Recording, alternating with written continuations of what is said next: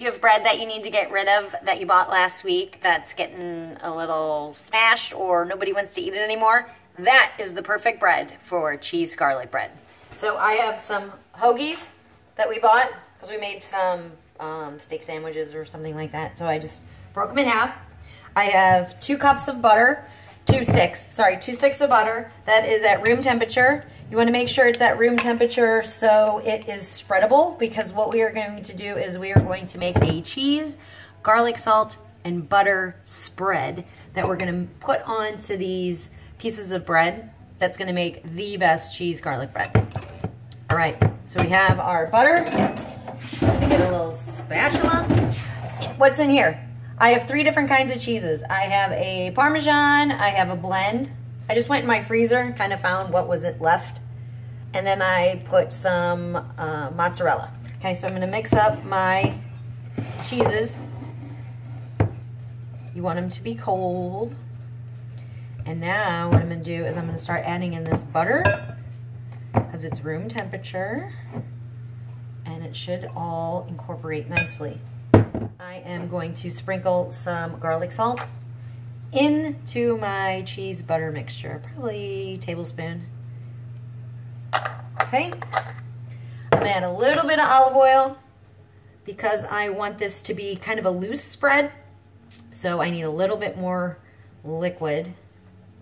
All right, now what I'm gonna do is I'm going to mix all this together until it is a nice spreadable mixture, and then we will put it on the bread. There's a couple things you can do with the bread. You can toast off some right now and serve it for your dinner, or you can put it in the freezer, wrap them, obviously, wrap them with plastic wrap, and then put them in the freezer and then pull them out as you need them.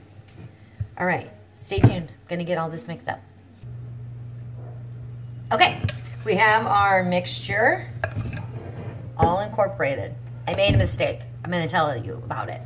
So my butter was at room temperature, but my cheese I had pulled out of the freezer. So what do you think happened? When I put my butter in there and started stirring it up, it was going nice and easy at first, and then all of a sudden my butter seized up because it got cold again. So you can do one of 2 things if you mess up like that. You can, 1, put it in the microwave and check it every couple seconds. Stir, stir, stir. You want to be very careful if you put it in the microwave, because what will happen is if you let it go too long, now you have the beginning of cheese sauce, which you will now make into macaroni and cheese.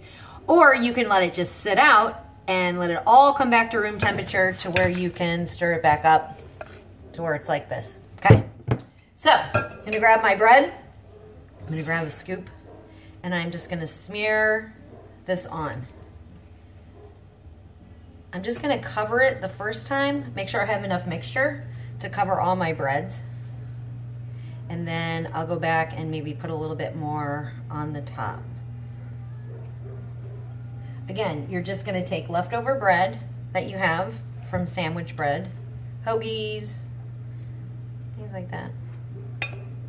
I do have hot dog buns, but that's not my favorite. Those are for Neil. That's part of our emergency food. Okay, Cutco spreader, best thing in the world. It is able to spread versus using a knife and trying to do it. Okay, looks good. My mixture is going on smoothly. I did try it to make sure that I had enough garlic salt, and I did. It's perfect. If you ever go to Kemel's, I used to work there, they have the best cheese garlic bread. And their secret, which it's really not a secret because you can get it online, you can buy it already pre-made, but one of their secrets is they put lemon juice, they put anchovy, and I think they just use mozzarella. I was looking at it earlier. I thought, well, I don't want to do anchovy. I want this to be super kid-friendly, so you can make it at home, or kids could make it and freeze it. You could turn these into pizzas if you wanted. You could put pepperoni, any kind of meat on there, veggies, and make them into long pizzas. Okay, I'm doing really good with this cheese. I have a lot of leftover. So what I will do is I'll go back through my breads. Can you really have too much cheese? No. No. Diane, what if I want to make it less fattening? Don't eat garlic cheese bread. The whole point is for it to be delicious and be a treat. So I'm putting pretty much on there.